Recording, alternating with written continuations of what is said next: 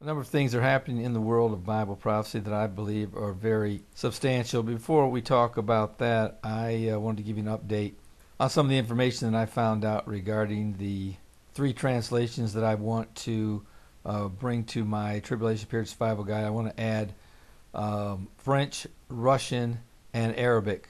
As many of you know, I already have three languages it is translated in, which is English, Spanish, and Mandarin Chinese, and soon to be German. But I would like to add these other three languages before the summer is out.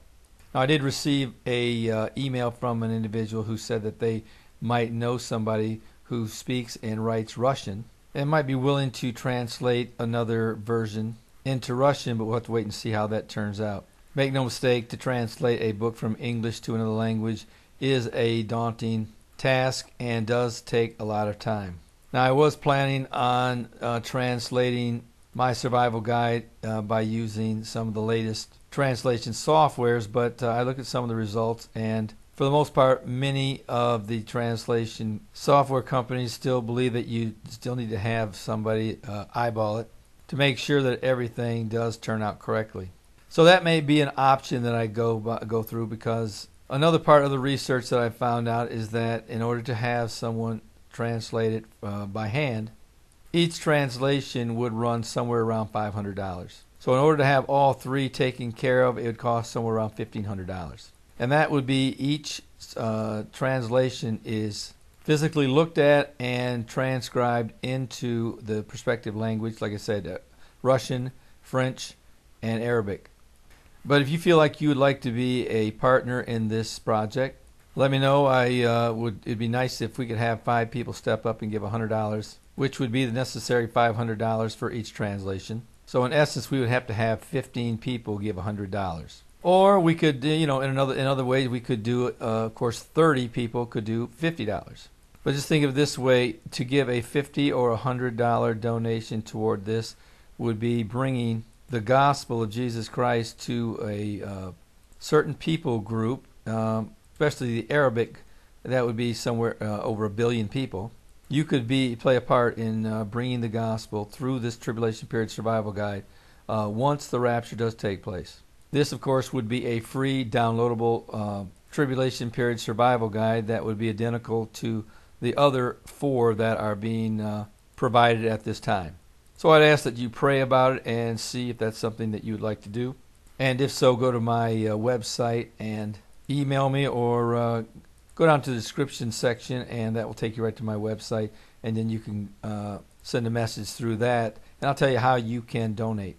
Now, the first thing that I want to bring to you is that Israel and China are now collaborating together and definitely becoming more friendly. They're in the process of putting together a free trade agreement. And the reason why they're doing this is because they can see that their U.S. partner is starting to distance itself from the United States, or from Israel.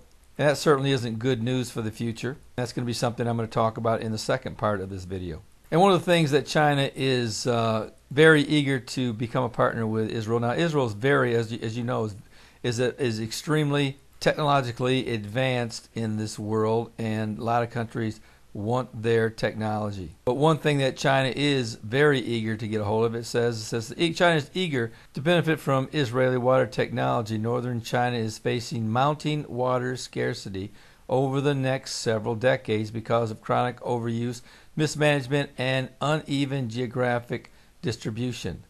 This could hinder Chinese agricultural output.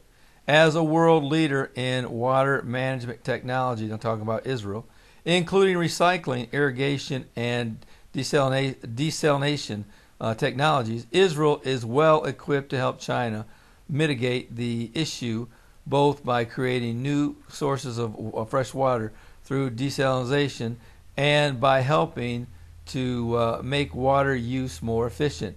Now, here's where the distancing of the U.S. comes in. Besides the economic benefits of an FTA, which is free trade agreement, for Israel, the deal is also about diversifying its political relationships.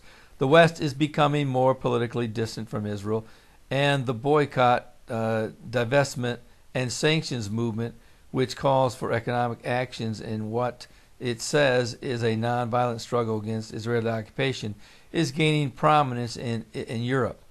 Israel is looking to work more closely with other partners and move away from its reliance on the United States. The process is already underway.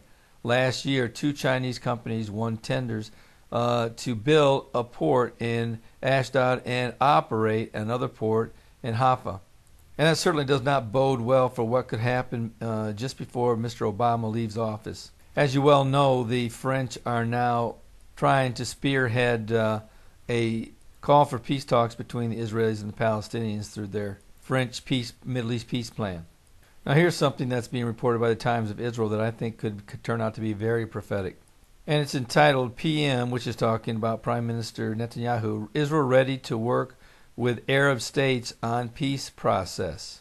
And reading from the article, it says Netanyahu welcomed remarks by Egyptian President El-Sisi, who said in a live televised statement earlier in the day that he saw a real opportunity for an Israeli-Palestinian peace settlement that would also lead to warmer ties between Egypt and the Jewish state. Israel is ready to participate with Egypt and other Arab states in advancing both the diplomatic process and stability in the region, Netanyahu said in a statement. I appreciate President El-Sisi's work and am encouraged by the leadership he has shown on this important issue. In a rare direct appeal to Palestinians and Israelis, Sisi had urged the two peoples to draw hope from the real and stable peace between Israel and Egypt. There is an Arab initiative, there is currently a French initiative, and there are American efforts to broker an Israeli-Palestinian settlement, he said. His speech came hours after Paris announced that a Middle East peace conference initially slated to take place in the coming weeks would be postponed to ensure the U.S. would be able to attend. But despite the delay, France has made it clear that they continue to move forward with the peace process. Expressing support for the French proposal, Sisi added that Egypt is prepared to make every effort to contribute to an Israeli-Palestinian settlement. The Egyptian leader urged Israeli parties and leaders to please reach an agreement so a solution can be found and called for a real reconciliation and quickly between Palestinian factions, offering Cairo's full support. If we are able to, all of us together, with effort and a real will and devotion, find a solution for this issue and find hope for the Palestinians and security for the Israelis, I am telling you a new page will be written, he said. You know, this sounds a lot like what the Bible says would be in the final peace process, that it would be a peace with many. In 1979, Egypt became the first Arab country to sign a peace deal with Israel. Now, this is Sisi talking. He said, maybe some people can say this peace is not warm. I tell them a warmer peace will be achieved if we were able to resolve the issues of our Palestinian brothers. And you know, that's what a lot of the Arab rulers have said, that if in fact Israel can come to peace with the Palestinians, that they would open up their arms to Israel and reconcile. Now, the French summit, which is set to include representatives from 20 countries, including Egypt, Saudi Arabia, and Jordan, was due to take place on May 30th, but was postponed by France so that U.S. Secretary of State John Kerry would be able to attend. The French Foreign Ministry said in a statement that a new date at the beginning of June will be set soon. Now, Israeli opposition leader Isaac Herzog also praised the announcement and said that I welcome the announcement, he said. This is a dramatic announcement that shows the possibility of a historic process. It is our duty to examine it seriously. Otherwise, we will find ourselves doing so after the next funeral. It is vital to listen to the Egyptian president and take a serious and responsible look at this opportunity. Now, I don't have any doubt that this very well could be the peace process that the Bible talks about in Daniel 9:27. And although I do believe that many of the major moderate Arab world leaders will be involved, ultimately this peace process will come through the European Union. And as it seems to be, the United States seems to be drifting away from taking the lead point on this peace process. It very well may be France that does ultimately represent the European Union in bringing this peace process to fruition. Now, certainly we don't know who will ultimately be the one to bring it to pass. The Bible says that once the rapture takes place, that the man of sin will be brought forth, and that is when the 7-year peace accord will be played out, I believe, in an umbrella agreement that will encompass many of the people and players in the Middle East. And as I've said many times, I think it will encompass not only Iran, but also Syria and Yemen. And I believe that many of the modern Arab world leaders will embrace Israel and will reconcile. And certainly everything will go along smoothly for a little while. But we know at some point in time that peace will be taken from the earth. But before that happens, I look for the United States to play a minor role or a secondary role in bringing peace to the Middle East. And I think that it's going to be either France or some other European country for which the Antichrist will rise up through. And he will be able to convince not only the European Union but also the Arab world to join him in a historical peace agreement.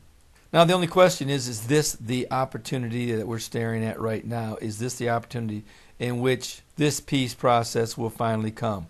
Well, personally, if I were to speculate, I would say yes, it is. Now, whether or not this will go through without a hiccup is another question. But the Bible is clear that at some point in time that all the hiccups will be removed and peace will come, and it will come through the Antichrist. And certainly this is a question that each and every one of us, whether we're Christians or not, need to be concerned about for two reasons. Number one, if you don't know the Lord, you are playing with eternal fire. 150,000 people die every single day. The Bible says that the vast majority of them will end up in a burning hell. If you die without Jesus today, the very moment you do, you'll end up in a burning hell. Don't let that happen to you. You need to come to the Lord before it's everlasting too late. And Christians, you know people and friends and loved ones who are going to end up in the tribulation period unless they have a 11th hour confession and conversion to the Lord Jesus. But if in fact they don't, they need a handbook that will get them through the next 7 years. Because I can guarantee you that if you allow and let the world tell your lost friend or loved one how they need to react to this situation and what is going on in the world, they're going to tell them eventually to bow down and to worship the beast. That's why I wrote my Tribulation Period Survival Guide. That's why it's free and written to be 4 different languages. It will ultimately reach an audience of over 2 billion people. And I would like to raise that to somewhere around 3.5 billion. And the best part about this book is that it's free. All you have to do is download it. It's the same book that you would get if in fact you were to buy the paperback version. And yes, there is a paperback version that you can purchase and you can deliver and hand it to your lost loved one. They may laugh and snicker about it at first, but I guarantee you once the rapture takes place, they're going to look high and low for this book. So whichever version you decide to get, I would encourage you to do so quickly because your time may very well be running out. Well, this is Terry Malone with the Calvary Prophecy Report.